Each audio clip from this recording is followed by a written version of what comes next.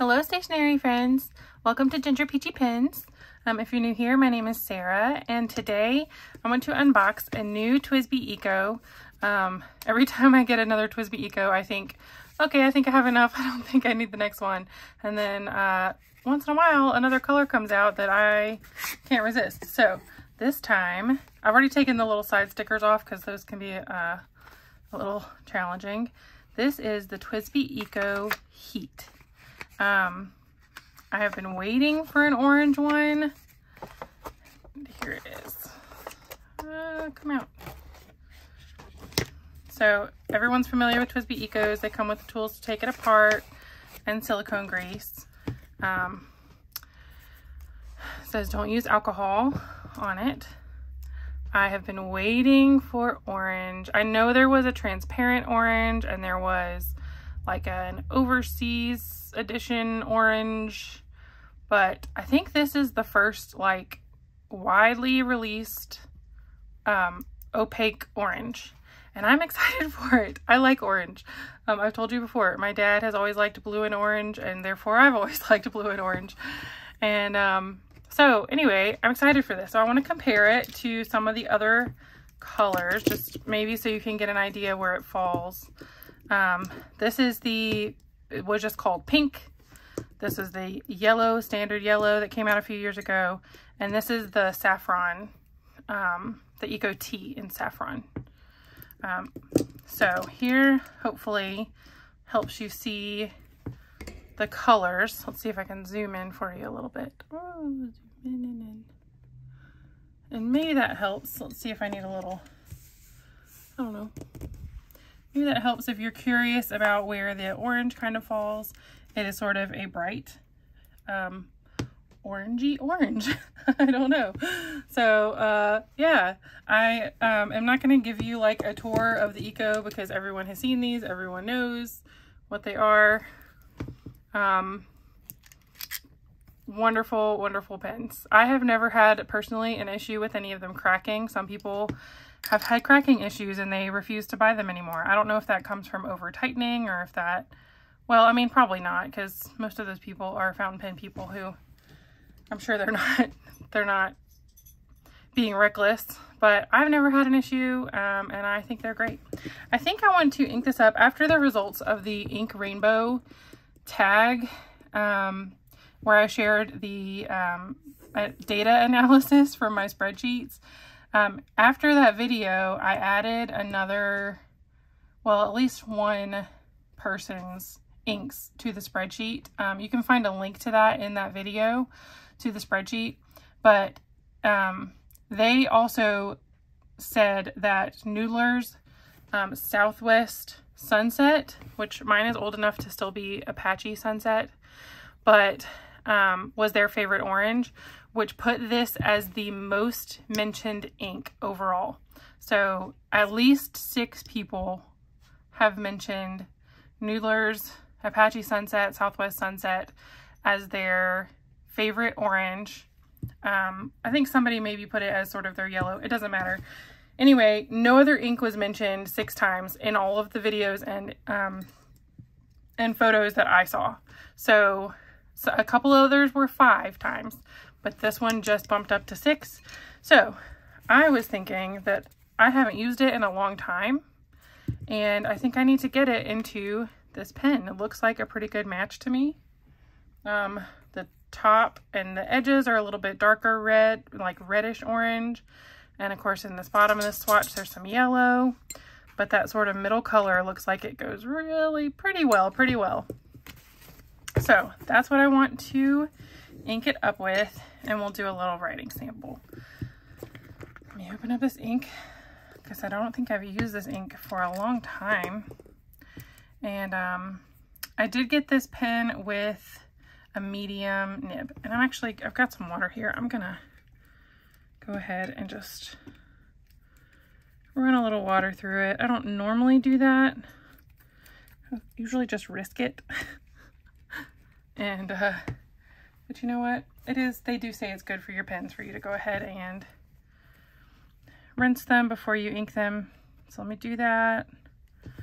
I love with Ecos that you can use a paper towel or a towel and soak the water out, and you can just watch all that water go right out of the feed. It's so satisfying to me. So, okay, that should be most of the water out. And let's ink this guy up.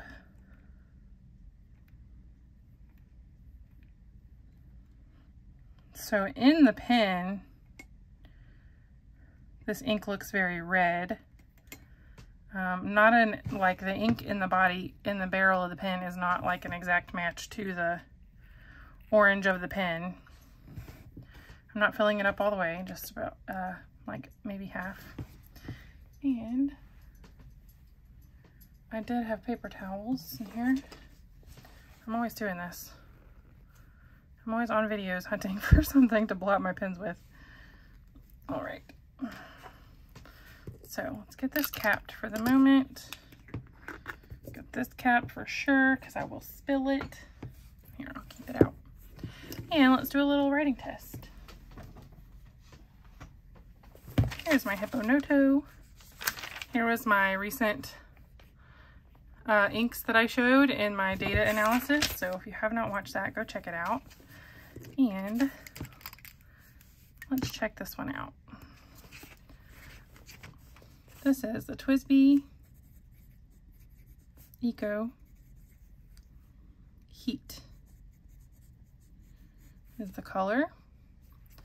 This has got a medium nib. I ordered mine from Lemur Ink. He's in Indiana, and ships super fast, ships free over $20. I highly recommend John at Lemur. I think he's a one-man show, so a really great shop to order your TWSBIs from. And this ink is Noodler's. I'm gonna write Southwest Sunset because the name of it changed.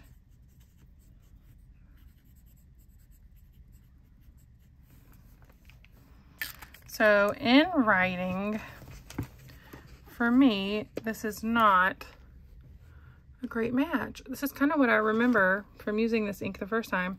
Why do other people's seem oranger, more orange? You know, you would think that this wet nib would be wet enough to show. This was done with a dip nib and a paintbrush. So I just wonder why it doesn't come out wetter, even in a medium nib.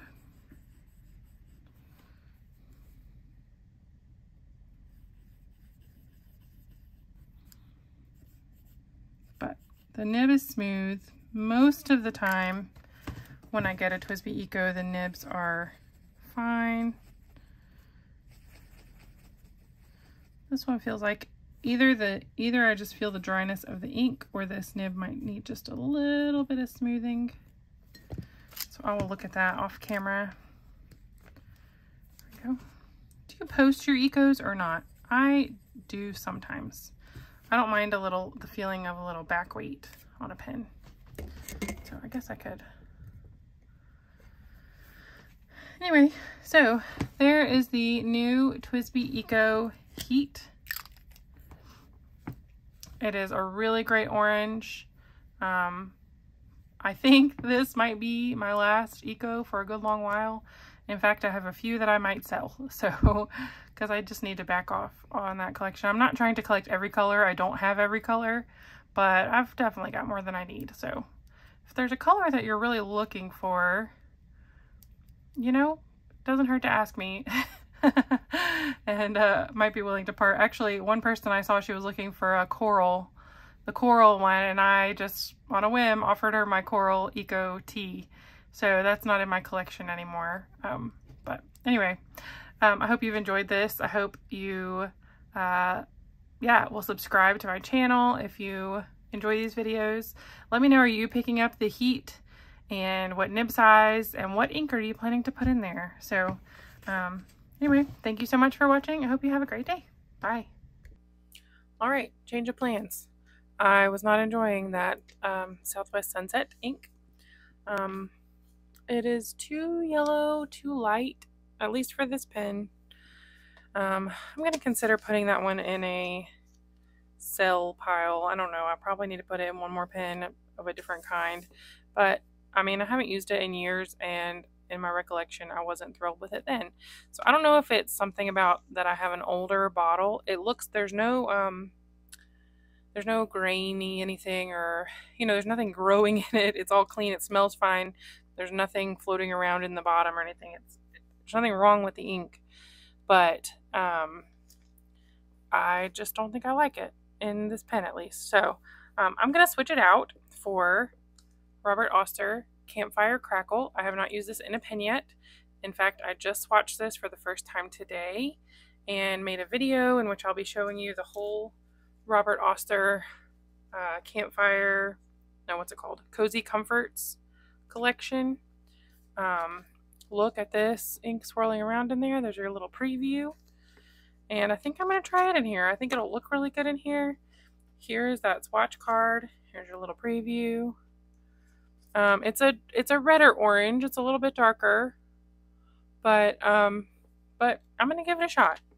You know, shimmer inks tend to do pretty well in these TWSBI Ecos. So I hate that the moment you set this down, it starts to settle. So I kind of have to psych myself up for like opening the bottle and and filling the bin. So here we go. Open, because you can't like crack the bottle, so that, you know, you have to just go with it. All right. And not going to fill it to the top. Oh, look at that in there. It looks awesome. All right, let me set this down, put the lid on this bottle. I am kind of happy that I'm, you know, proud that I'm giving you this little, oh no, don't worry, everything's okay. Just drop some stuff. Preview of this other video. So, all right, let's see how this one writes. So, same pen, woo! Same day.